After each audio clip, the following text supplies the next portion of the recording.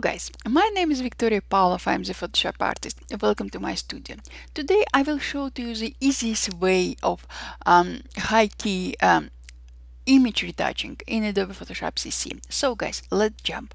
As you can see, I have opened my image I took last week in our studio. And by default, I have only one layer right now, background layer.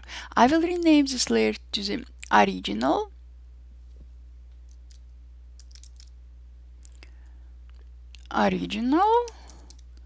And I will duplicate this layer. Now I will hide my original layer just to show to you later on before and after. And I will rename my top layer to my image. What I will do right now, guys, I will apply a frequency separation method of retouching to my model's face. She doesn't need a lot of retouching, but I retouch all my images. So I will duplicate my layer 3 times. I will rename my middle layer to the colors, top layer to the details. Guys, I recorded separate video about how you can retouch your image using frequency separation method. If you would like to learn this method, just go and watch my tutorial. Now I will hide my details layer. I will highlight my colors layer. I will go to filter, blur, Gaussian blur, and voila. I will bring back my details layer. I will highlight this layer. I will go to image, apply image. I will specify layer to colors, blending subtract, and I will click OK. In my options, in my layers panel, I will change a blending mode from normal to linear light, just like that. Let me zoom in. Now I will highlight my colors layer. I will switch to patch tool and I will fix this area under her eye. One and second eye, just like that. I will switch to details layer. Using same, I will show to you same patch tool. I will fix this area. Perfect. And here. Perfect. Now guys, I will merge all my visible layers. Just like that. And let me show to you before and after so far. This is before, this is after.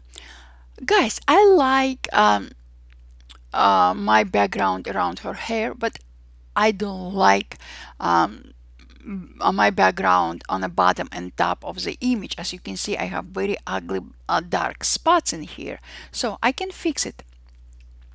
I will create a new empty layer using airdropper tool. I will pick a color out of my background which is next to her head or a hair area, just like that. Using paint basket tool, I will fill this layer with my new color, just like that. I will rename this layer to my new background, just like that. And I will restock my layers. I will bring my background layer under my image layer. Let me rename it to the image. So now I have two visible layers. First layer is my image layer and second layer is my background layer. I will apply a layer mask to my image layer. I will click here, add a layer mask. Switch to a gradient tool from black to transparent, and I will paint out those black dark spots around edges of my image. So just like that. Guys, don't alert that I'm painting out more than it's supposed to be. I will fix it just in a second. So first of all, I would like to fix my background. I would like to remove all those ugly dark spots. So just like that. Now I have equal background. I will switch to my simple brush tool with a white color on it. Guys, pay attention to what I'm doing right now. First of all, I will bring back to visible my original image, and I will hide my new background layer just because I would like to preview edges of her short.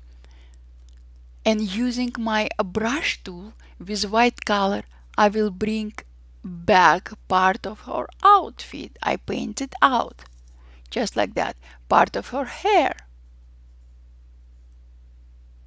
just like this, and her gloves. Now I will bring back my new background layer, and I will continue bringing back all details of my image I would like to keep, just like that. I will bring down size of my brush. As you can see, I'm bringing back all details of her glove. Now everything in a focus, so I brought back everything what I want to have in her gloves and this glove, just like that. Now I will increase size of my brush, and I will bring back part of her hair I painted out before, and short, and this side of her short. Perfect, perfect, perfect, perfect.